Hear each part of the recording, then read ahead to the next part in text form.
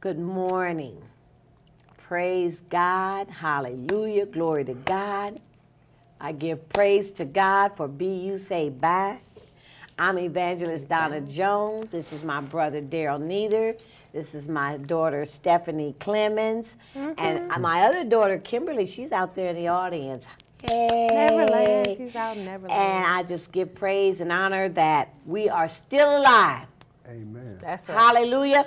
We're Hallelujah. here. Another day, new mercy. By his grace and mercy, that we have another opportunity to get it right. And I'm telling you, I am working on me.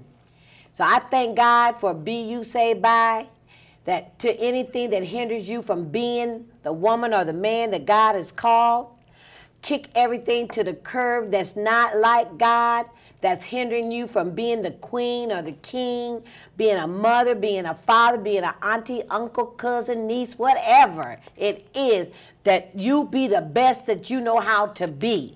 I'm excited because you know what? I already know that God has already provided the way. All I have to do is walk in it. Amen. Amen. And my book is even saying to walk in forgiveness. Anybody have to walk in forgiveness? Yeah. I'm telling you, we say that it's hard, but it's a choice. It's not like we got to work at it. It's just a choice. It's a mental choice to walk in forgiveness. And there were times back in the day, I didn't want to walk in no forgiveness. You didn't hurt my feelings. You didn't poke your finger in my face. You didn't talk about it. Okay, was that good? Was that good? Persecuted me like you did, like they did Christ, and then you want me to turn around and give you a hug, as my husband Pastor Jones says, and buy him a candy bar? Duh. But as I flow in the Word of God and I learn the Word of God, I mean, I'm telling you, this is a learning process. But I'm like some say, it doesn't take forever and ever and ever and ever. You know, I got to make up my mind. It says, choose this day, even though it says choose this day whom you're going to serve. Choose this day if you want to be Forgiven. Forgive the person. You Well, know? if you want forgiveness, Right. the Bible tells you you can't get no forgiveness if you ain't willing to give forgiveness. Right.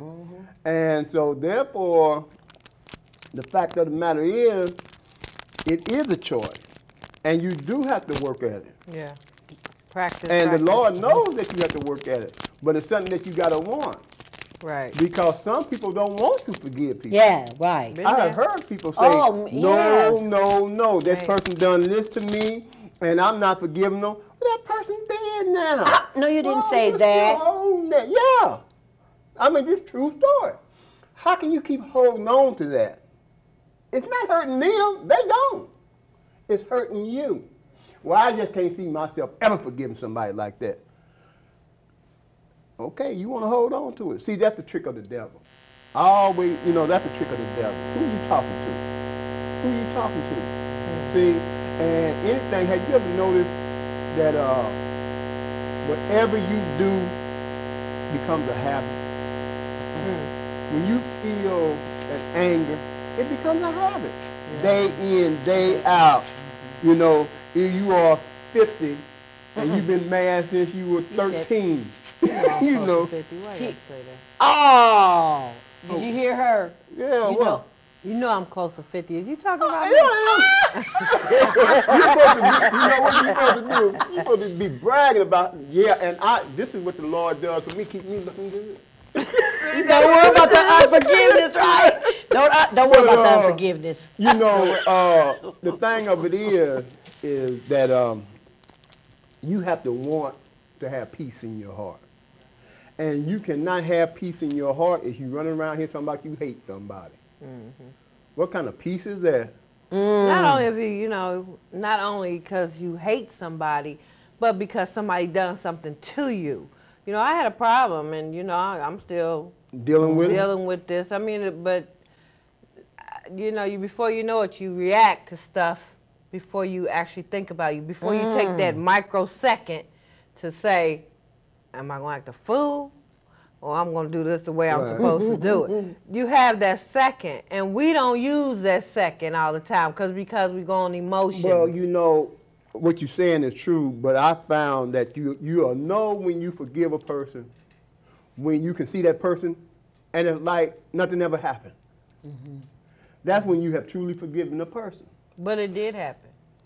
And all I'm saying is that you don't have to react to it because it will pop up. Well, yeah, but the practice that you're talking about of forgiveness, and I feel like you go to Jesus and say, look, I'm carrying this thing and I'm trying to give it to you and you're not taking it the way I think you should take it. Take it away from me. I don't want to, see, I don't want to keep going over it. And, oh, okay, it happened.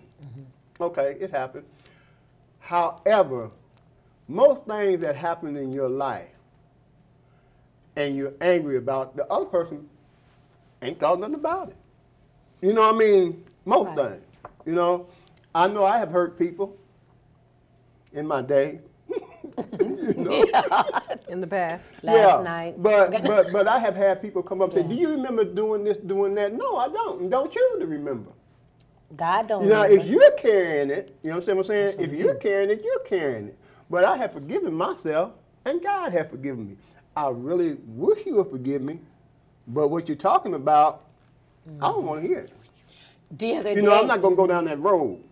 And this is how you have to look at trying to give forgiveness. You have to think about some of the things you didn't do. Oh, yeah. Oh, yeah. That's how come it's hard for me to understand how people hold on so hard to different things because, or they don't want to forgive another person. When you went through all this yourself, and now you see it so wrong in another person, but you never saw wrong in you when you did it. Right. You know, and it's almost like they take it for granted, you know, okay, well, you can't do it, and you can't do this, and you can't say that, and shame on you.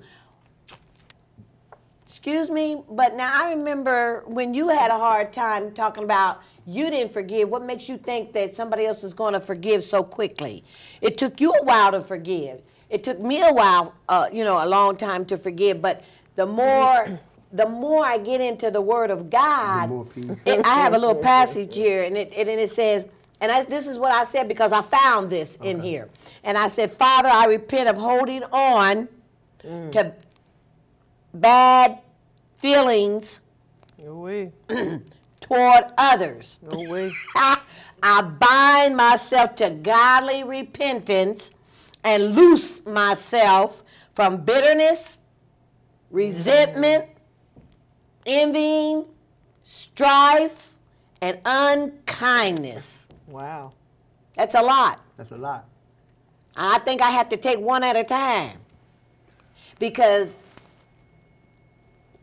I hear a lot of people talking about me and I don't see what they see in me. And now, as I begin to look in the mirror and look in the Word of God, I see some of the things that I'm mean. You learn enough to clean up yourself now. Right. I'm working on being a little bit more quieter and listen, like where people say when. But there's some things that I can do, you know, because I'm watching myself. There's some things that I see that I do that ain't nice. I mean, y'all laughing at me? No, y'all agreeing I like with me? that. I like I don't that. know what you doing. But I see the things where I can be harsh. My heart is saying I want you to be delivered, but then it ain't coming out like that. The real Donna's coming out.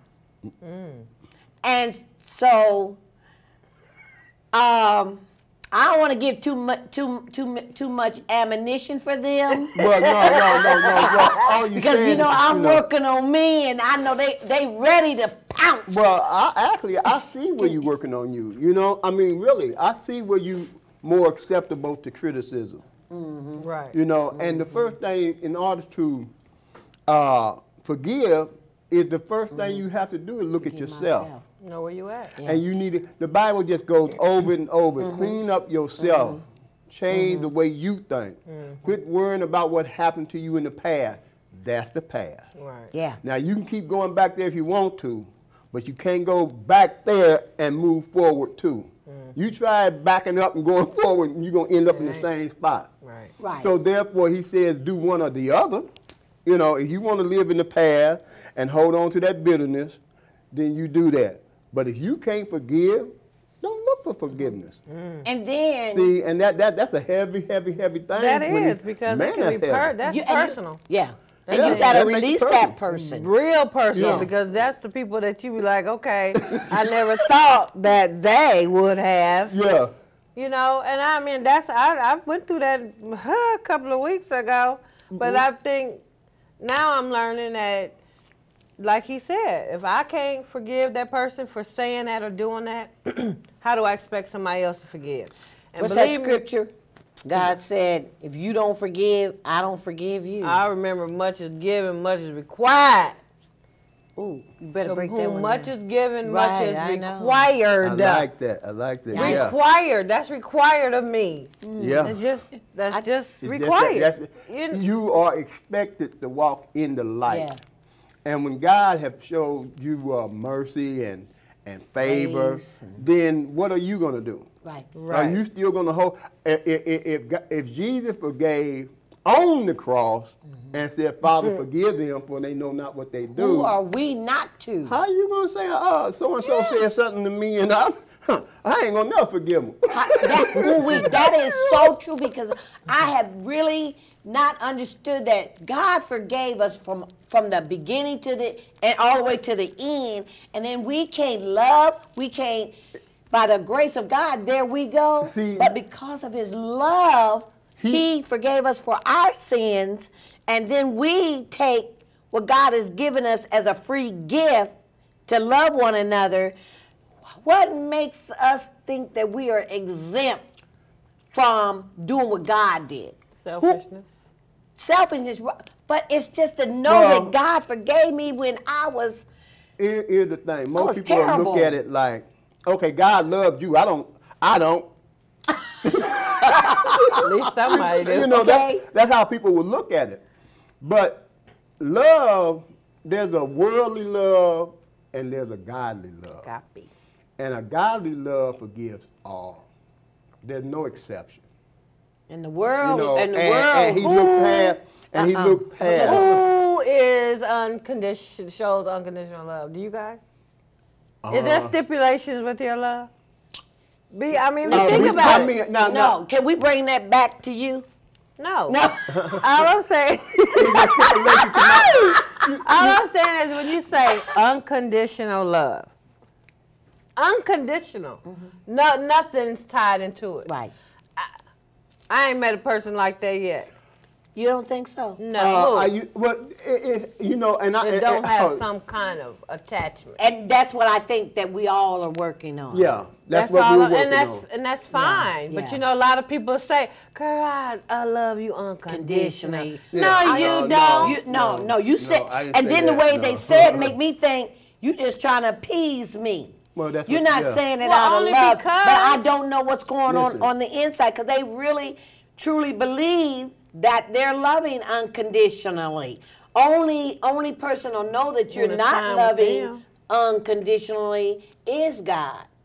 But it's just how you present yourself. It's how you say things. But Well, just when you you know, just think about it overall. One of the things people get messed up, and my mother, God bless her, she used to say, She's alive. I listening? said, God Is God she bless her." listening? Yeah, she's 101. Is she listening to what you're And getting ready to say? Well, No. I'm hoping. But she would always say, son, I love you, but I can't stand you. I love you because you mine. That's mama. I love you because you mine, but I don't like your ways. Right. Right. That's okay. Yes. In other words, yes. what she's saying is, you I love. Your That ways. ignorant attitude you got, that foolish thinking you doing, I ain't on that. Don't agree with none of it. You see, so you can have unconditional love. Her love is unconditional because she still loves me, but she's not putting up with the nonsense. But You see that's I'm saying? what- that's God. So you have to understand Yeah. the difference of saying unconditional. But God puts up with the nonsense. But what God, but on God, no, loving yeah, us. but God loves us. But it says that some things stink to His nostrils. Yeah. And it's not pleasing to His ears. But He's not going to stop loving us, because that's the reason why we got Jesus Christ, And that's so that what we can grace is repent all about. and get ourselves white as snow again, and cleanse from all of our filthiness and evilness, Right. and meanness. So, but He, Our worldliness. he will never stop loving us. And I believe that there are a lot of people that love people, but the only thing is some of the things that they do. Like, for instance, I got a perfect example. I love this, people, but I don't want you cussing.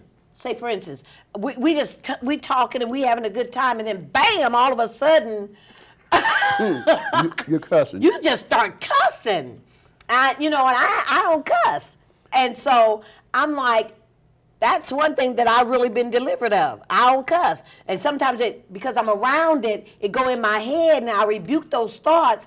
But I'm saying, oh, this person, I'm not even going to say a Christian or a sinner or whatever. I'm not going to divide them, because we both do things we ain't got no business doing. But I say, girl, man, ooh, you got to stop that cussing. I can't stand it. That's That conditions. don't mean that I don't love them. That's conditions.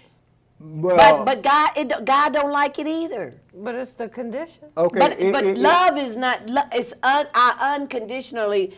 You I don't gonna have love them nothing. regardless. But that cussing interferes with my spirit, and it gets into my spirit, and it goes to my head, and so I don't like that. You know what I'm saying? It's not that I don't love the person. Well, I mean, we do. Still All of us do conditions. things. some of the conditions that Stephanie is, I believe you're looking for, is to be able to say, yeah, they're conditioned to my love. I want you to grow as wide and big as you can. So yeah, they're conditioned. If I see something wrong, I need to tell you. But then it's not going to change my love or anything like that, but I want you to grow in the right way. So if you're cussing, and I know it's not pleasing to me, and it's not pleasing to God, and it's holding you back, but you don't see it, then it's up to me to tell you that. And I don't have to like that cursing. Why is it up to you to tell me that? When Because for God, one, I'm because doing you're my it, sister. yeah. and I know it's wrong. Well, you my niece, but Yes. but see, But I'm aware that it's wrong. But I'm doing it. well, sometimes, okay. Out of So whatever you don't have to reasons. stop. But it's up to me to let you know how it's really looking. Now, I put the ball back in your hand, and if you want to That's a choice. continue, Yeah. fine, but you've been told. And these are the things that you will answer to later in life. I got to say this real quick, and that's because somebody's out there listening, that we are going on scripture. You know what I'm saying? Because this is from Romans 12:16 through 18, and it says here, from this moment on means that's a choice. And it says, I purpose, Donna Jones. I can't tell nobody else. I'm like, Stephanie, I can't tell nobody else about me. But, like you just said, I can say that we're supposed to pull each other up. That's what you're basic. We're supposed to pull each other up. Because I think a lot of times people, it's a habit of doing different things. Because I've heard somebody tell me one day, did I do that? I said, yeah, you was just MFing and cussing, and Donna, no, I didn't. Because it's such a habit. It's just a habit sometimes that we do things, we say things, and when I first got saved, I was like, a lady was telling me, Rose Gaither, and girl, you know how to cuss. Rose didn't cuss. She was a Christian, begging me to go to church. And I'm, and she said, Donna, when I come around, I hate it when you cuss.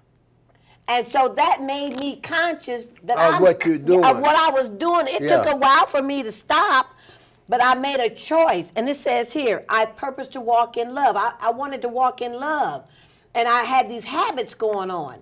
And to seek peace with her, to live in agreement, and to conduct myself toward others in a manner that was pleasing to God and her. God was first. So if she was bringing that to me, that made me personally say, wow. Yeah, I'm really messing this up. I'm hurting her feelings. And this what you say is out of the Bible.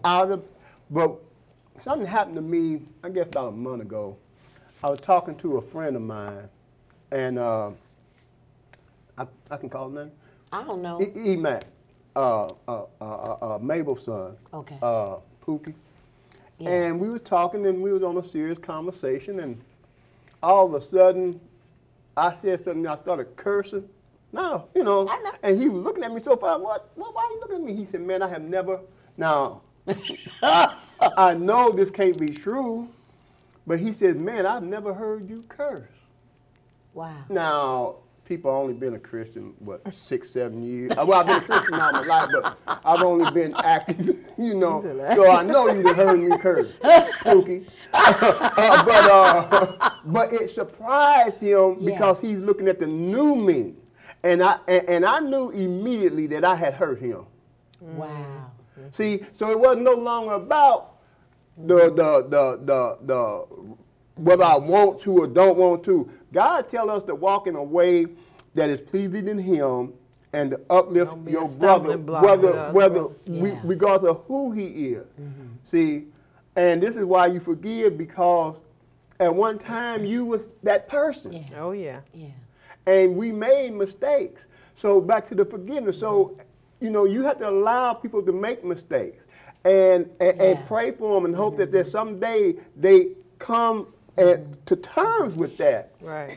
Because if everybody held things against one another, man, I'll be in some serious trouble. I'm telling you. Because I didn't, one of the most, when I really gave my life up to Christ, now I've always had a good family. But they ain't giving me no checkbooks and stuff. No. ATM card. No, Daryl, no. You just, look. You had your limitations. They all locked our doors. They knew immediately it was something about me that they say, he's different. Mm-hmm. And everything that I had lost in the world for dignity, pride, prideful, not, Anyway, pride is something to hold your head, okay. Right. And that worthiness. Great fall. That worthiness. Yeah. That's what I'm trying to. Trustworthy. Mm-hmm. Came back. God brought it all back. That's right. He does. And since then,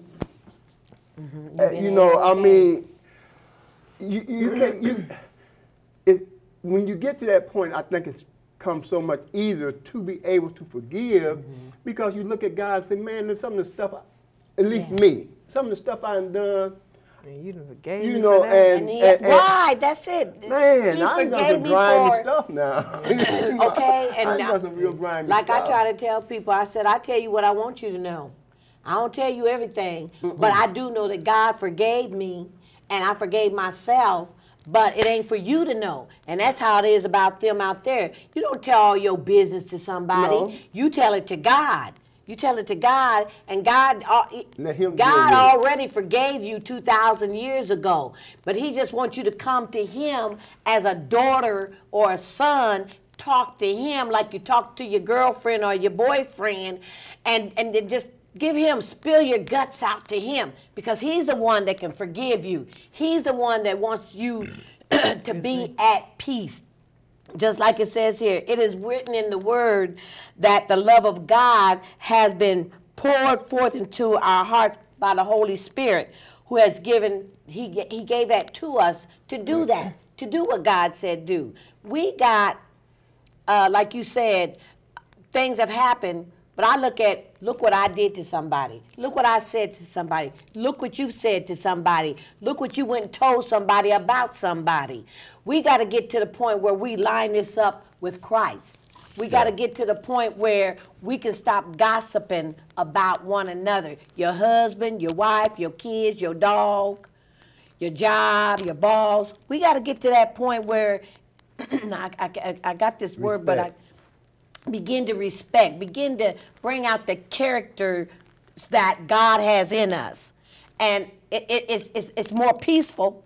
It's more peaceful. It is so much peaceful when we do it God's way. So I'm excited about learning to forgive and not looking at a person and thinking 20 years back when I used to know See, them. you know, one of the most beautiful things in the world, and the Bible talks about peace, that inner peace. In order to have inner peace, you can't hold on to that. You can't hold on You to can't hold all on that to no junk. mess, There's that you know. scripture, 1 Peter 5, is it 1 Peter 5 and 7, where it says, cast all your cares.